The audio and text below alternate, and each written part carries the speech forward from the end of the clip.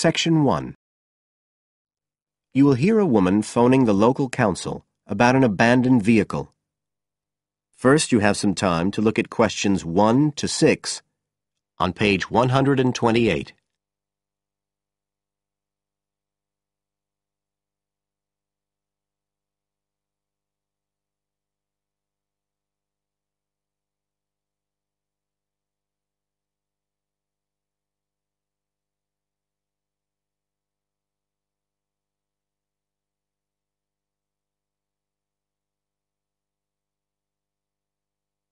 You will see that there is an example which has been done for you. On this occasion only, the conversation relating to this will be played first.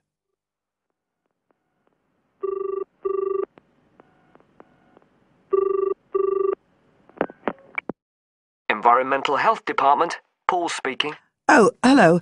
I wanted to report a vehicle that's been left parked near where I live. I think it's been abandoned. I wondered if the council could arrange to get it towed away. Have I got through to the right department? Yes, you have. If I could just take a few details. Your name, please? Mrs. Shefford. Thank you. The caller's name is Mrs. Shefford, so Mrs. Shefford has been written in the space. Now we shall begin. You should answer the questions as you listen, because you will not hear the recording a second time. Listen carefully and answer questions 1 to 6.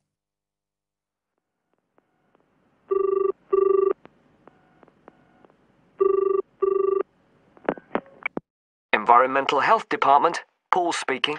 Oh, hello. I wanted to report a vehicle that's been left parked near where I live. I think it's been abandoned. I wondered if the council could arrange to get it towed away. Have I got through to the right department? Yes, you have. If I could just take a few details. Your name, please? Mrs. Shefford. Thank you. It's not my vehicle, though. I just thought someone ought to report it. No, that's fine. What I need to do is take some details first, then we can decide what to do about the problem. Oh, I see. So the next thing I need to know is your address. Right, it's 41 Lower Green Street, Yes? Barrowdale. And the postcode's WH4 5JP. Fine. And if I could just ask for a telephone number. It's 01778 552387. I'm out quite a lot, but you can just leave a message on the answer phone if you need to. Or I could give you my mobile number. That's all right, don't worry. Now, could you tell me a little more about this vehicle? You say it's been abandoned. Well, it certainly looks like it. Can you give me an idea of where it is? Yes, it's near the main road that goes through Barrowdale. Is that the A69? Yes, that's right. Now, there's the primary school just towards the end of the village, and then next to that, next to the children's playground, there's a field, and it's in there. Oh. I wonder how it got in there. Well, there's a gate to allow farm machinery in and out. I thought something ought to be done about it. The children from the school might start playing in the vehicle and lock themselves in or something.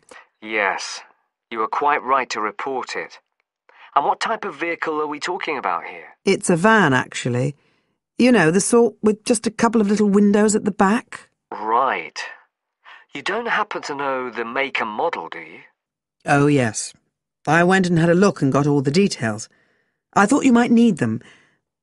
I'm surprised the school hasn't contacted you about it. Anyway, I wrote the details down. Right. It's a Catala, and the model's a Flyer 2000.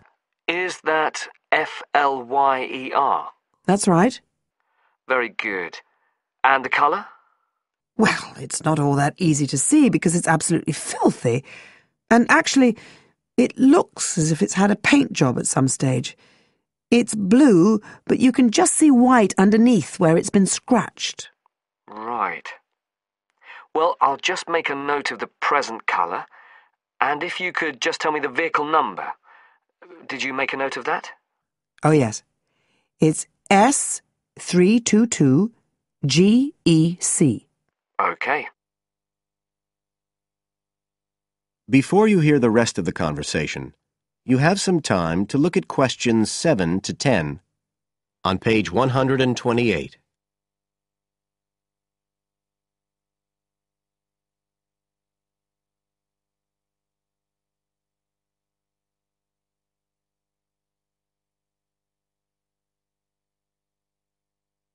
Now listen and answer questions 7 to 10. And it sounds as if the general condition of the vehicle isn't too good, from what you say. No, it's pretty poor. It wouldn't be drivable. It's got a flat tire and there's a crack in the windscreen. I reckon someone just wanted to get rid of it. That's usually the way. It's been there for nearly a week. No, it must be 8 days. I remember it was a Sunday morning when I noticed it. It wasn't there the day before. I walk past it most days on the way to the shops. I'd have thought the school would have reported it. Does the field actually belong to the school? No, it's part of Hill Farm Estate. Right. I'll just make a note of that. And I don't suppose you have any information about who might own the vehicle? No, I've no idea. So what will you do now? Well, we'll come and have a look and see if we can trace the owner. And if we can't, the vehicle will be removed as rapidly as the law permits. It could be anything up to 20 days. One thing I should say, I'm quite sure this doesn't belong to anyone round here. I'd definitely recognise it if it was from someone who lived here. So you don't think it was anyone local? Right. I'd say at a guess we're looking at a stolen vehicle here. I did wonder if it might have been. You hear such a lot about car thieves nowadays. Well, we certainly will be looking into that possibility. Anyway, thank you for contacting us, Mrs. Shefford, and we'll keep you informed of what happens. Right. Thank you very much. Goodbye. Goodbye. That is the end of section 1. You now have half a minute to check your answers.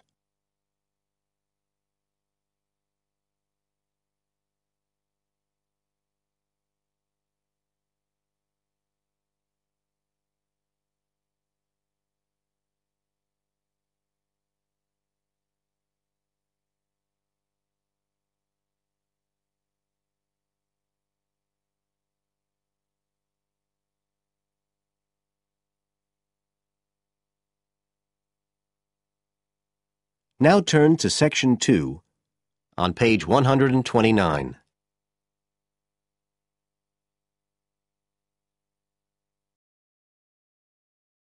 Section 2.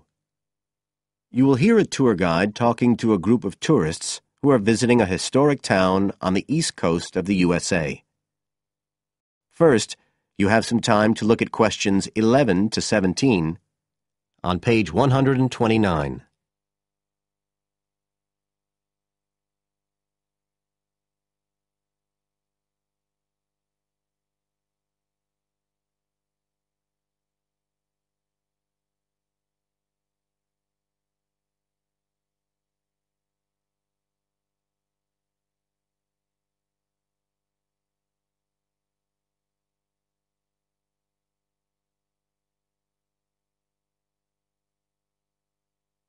Now listen carefully and answer questions 11 to 17. Right. So here we are in Fairhaven, and we have a couple of hours to spend in this historic center before we carry on to our motel. And as you'll know from the itinerary of our trip, we're visiting Fairhaven because of its historical links with a man called Manjiro Nakahama. So I'll begin by giving you a brief overview of his life, and then you can explore the town at your leisure. Well, Manjiro Nakahama, as he was then known, was born in 1827 in a village by the sea in what is now Toshishimazu in Japan. And like many people in that town, he became a fisherman when he was just a youngster. One day in 1841, when he was just 14 years old, he and some others were fishing far off the coast of Japan when they were caught in a storm and shipwrecked on a small deserted island. They had to wait for 6 months before they were rescued by an American whale ship that had stopped at the island by chance. 4 of the 5 Japanese were put ashore in Hawaii, but Manjiro had become friends with the captain, William Whitfield, who came from the town of Fairhaven, where we are now, and he chose to remain aboard and to return with the boat to the USA. So Manjiro unwittingly became the first Japanese ever to set foot on American soil. He came back right here to Fairhaven with Whitfield and stayed with the Whitfield family, who paid for his education here in the town. He studied mathematics and geography, as well as shipbuilding and navigation. But he missed his mother and his own country, and eventually he went back to Japan, where he had a responsible position as a university teacher and also served an invaluable role as interpreter during the initiation of relations between Japan and the United States in the middle of the 19th century. But the most interesting thing is that the links between Toshishimizu and Fairhaven have remained and grown stronger over the years, in spite of the distance between them. And in fact, the 2 places now have the official status of sister cities. Both places are ports, so in fact the inhabitants have a lot in common. There have been a number of visits by the inhabitants of Toshishimizu, in particular at the time of the festival, which is held every 2 years here in Fairhaven to celebrate the life and achievements of John Manjiro.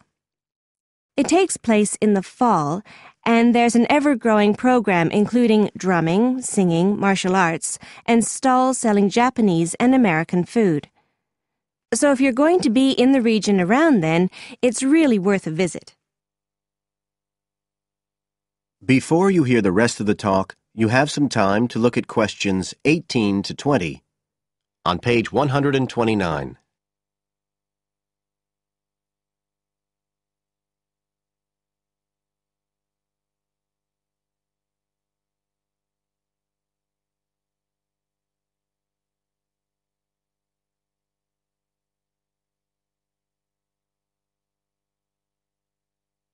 Now listen and answer questions 18 to 20.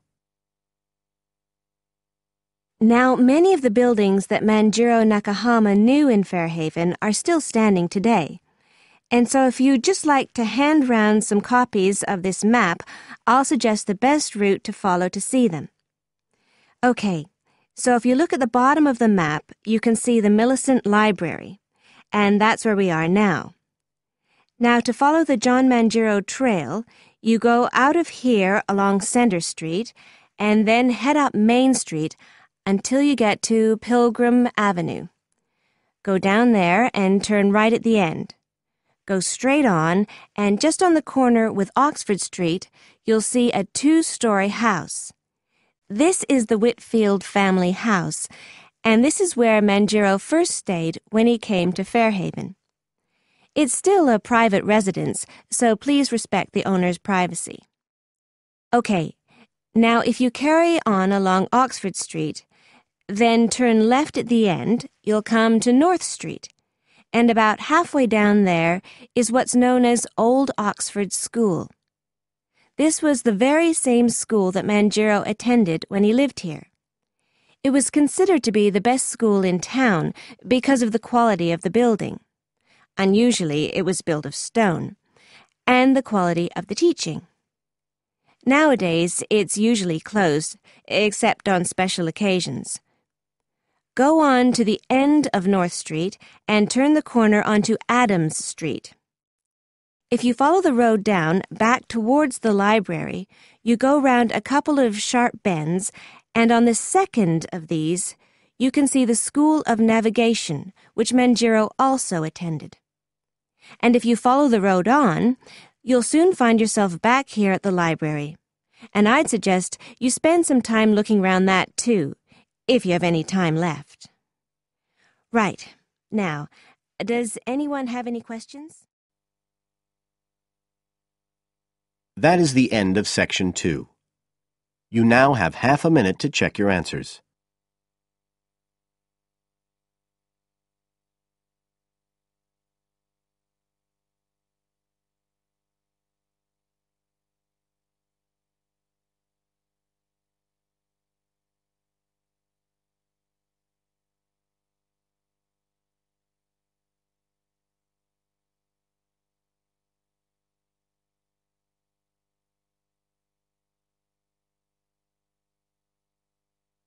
Now turn to Section 3 on page 130.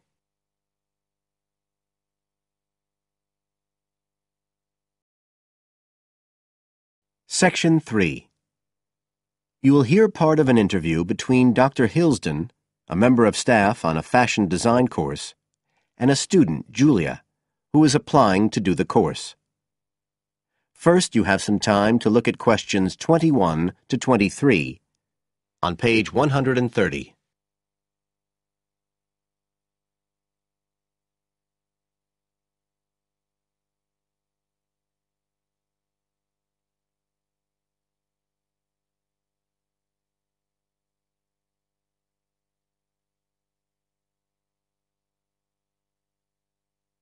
Now listen carefully and answer questions 21 to 23.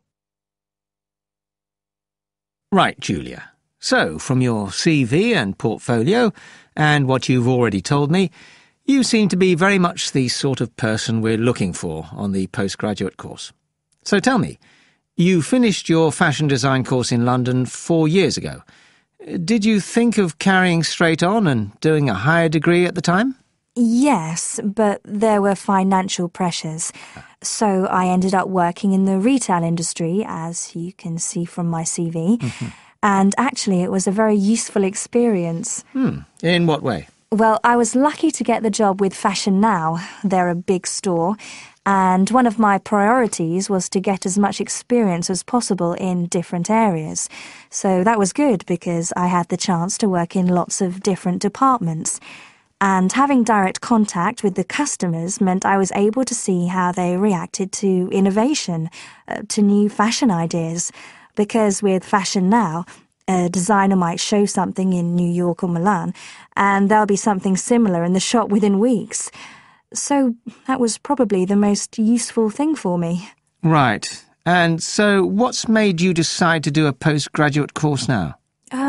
Well, while I enjoyed working at Fashion Now, and I learned a lot there, I felt, the way forward would have been to develop my managerial skills, rather than my skills in fashion design, and I'm not sure that's what I want to do. Yes. When I was doing my degree in London, I'd been interested in women's wear, but I know that there's been a lot of work done in areas like new fabric construction. And though I'm not intending to go too deeply into the technology, I'd be very interested in looking at how new fabrics could be used in children's wear. So I'd like the chance to pursue that line. Yes, good. And are you at all concerned about what it's going to be like coming back into an academic context after being away from it for several years? No, I'm looking forward to it. But I'm basically more interested in the application than the theory. Or at least that's what I've found so far, and I'm hoping the course will give me the contacts and skills I need eventually to set up my own enterprise. I'm particularly interested by the overseas links that the department has. Yes, many of our students look overseas or to international companies for sponsorship of their projects. You now have some time to look at questions 24 to 30 on pages 130 and 131.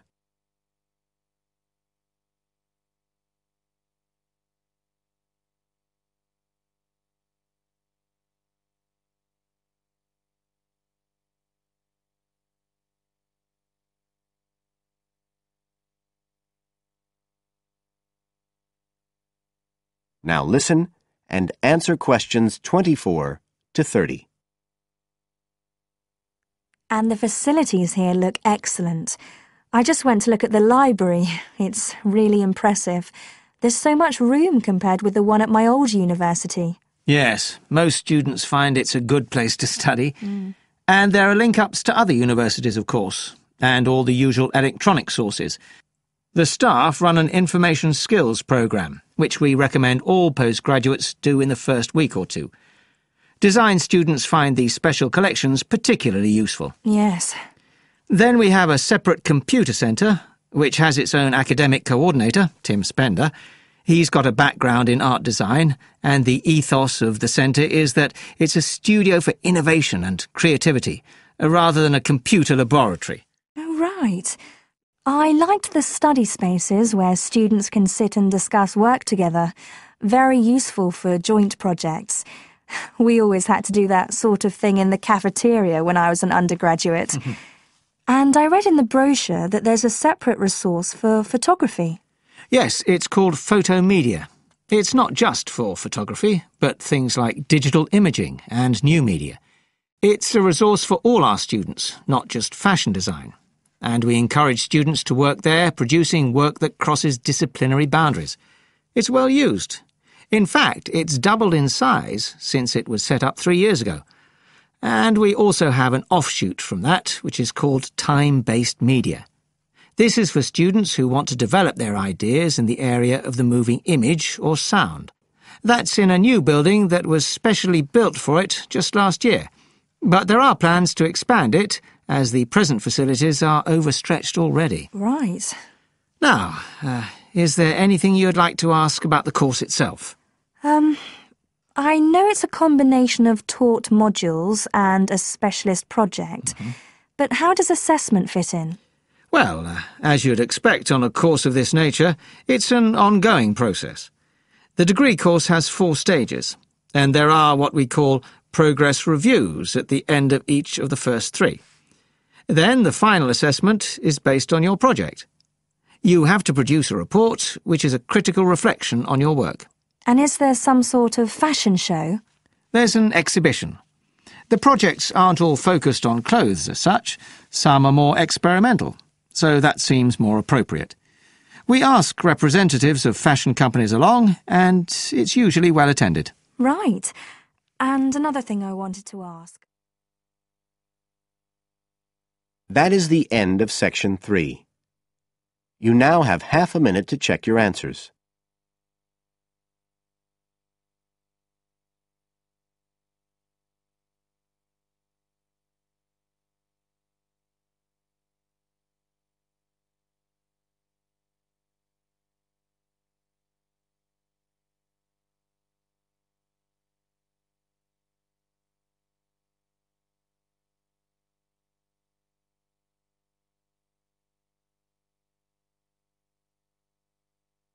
Now turn to section 4, on page 131.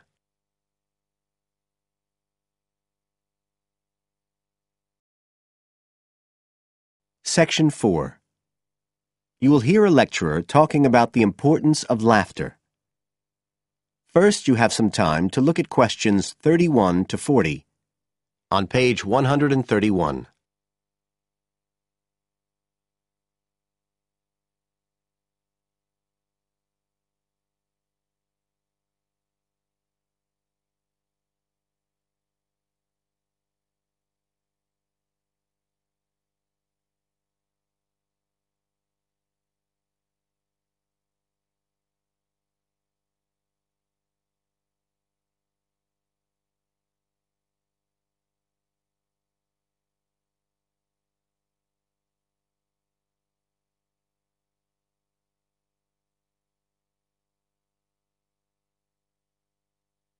Now listen carefully and answer questions 31 to 40.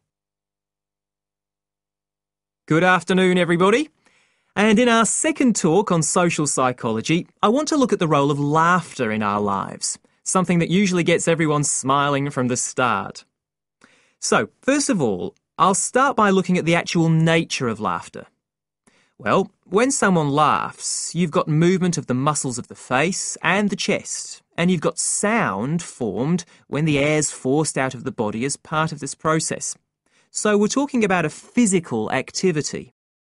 But obviously, other things are involved as well, and this is where it gets more complicated. Laughing isn't something that you normally decide to do, so it's not voluntary behaviour like ordinary speech. Instead, it's regulated by our instincts, rather like the singing of a bird or the roaring of a lion. And once you start to laugh, it can be quite hard to stop. That's not always under your conscious control either. But why do we laugh? Because we find something funny, most of us would say. But in fact, it appears that laughter has little to do with jokes or funny stories. Only about 10% of laughter is caused by things like that. One suggestion is that human laughter may have originally started out as a shared response to signal relief at the passing of danger. And it's true that even these days, laughter's rarely an activity carried out by an individual on his or her own. In fact, people are 30 times more likely to laugh when they're with other people than when they're completely alone. Laughter still seems to be a kind of social signal. It occurs when people are in a group and they're comfortable with one another. And it seems likely that laughter can result in the creation of bonds between the people in the group. And it's precisely because of this social aspect of laughter that people like public speakers and politicians often try to get their audience to laugh. It encourages their listeners to trust them and to connect with them. But this kind of thing, controlling the laughter of a group that is, indicates that there's a link between laughter and power. And this is supported by several studies that indicate that bosses use humour more than their employees. And research has also shown that female listeners are likely to laugh much more if the speaker is male. So it appears that there are gender issues associated with how much we laugh. I should also point out that laughter can be used as a negative signal as well as a positive one. I think we've all probably seen evidence of a group using laughter to exclude someone, to emphasise that they are not accepted. So it's not always a positive type of behaviour either. So what all this goes to show is that laughter is a very, very complex issue.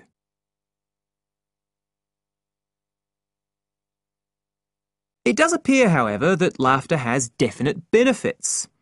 If we look first at the psychological aspects, we know that people often tend to store negative emotions such as anger, sadness and fear, rather than expressing them. And it seems that laughter provides a harmless way for the release of these emotions. But there are also clear physical effects that have been monitored too. For example, laughter is good aerobic exercise. It speeds up heart rate and respiration and raises blood pressure. One researcher suggests that 100 laughs a day is the equivalent of 10 minutes jogging. Laughter also helps prevent the stress that so many people suffer from today, which results from the faster pace of life and all that goes with it. It does this by reducing the levels of hormones in the blood which are caused by stress. And in addition, it is known to increase the levels of chemicals that protect the body from infection or pain, and so it helps to boost the immune system. One interesting study showed that people who had had surgical operations asked for fewer painkillers if they'd been viewing comic films. In fact, research has even shown that the quality of dreams can be positively affected by laughter. A good laugh 10 minutes before going to sleep can prevent you from having bad dreams and give a much more pleasant and restorative night's sleep. So there's now little argument that finding things funny and enjoying a good laugh is extremely beneficial to us all. What we need to consider now are the ways in which laughter can be used as a treatment for people who... That is the end of Section 4. You now have half a minute to check your answers.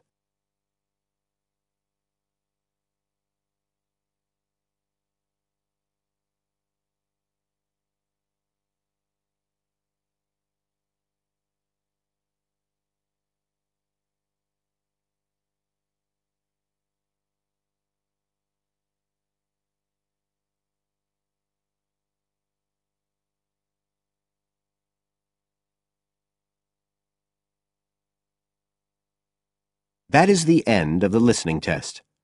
You now have 10 minutes to transfer your answers to the separate answer sheet.